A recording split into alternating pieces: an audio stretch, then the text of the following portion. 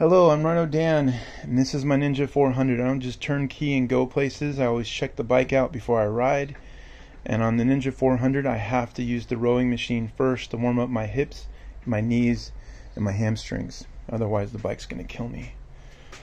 So I have brakes, no leaks. Going to the rear, no leaks. Let's check out the engine oil. Looks pretty good to me. Needs to be changed out soon. The chain looks good, needs to be cleaned, but we're good there.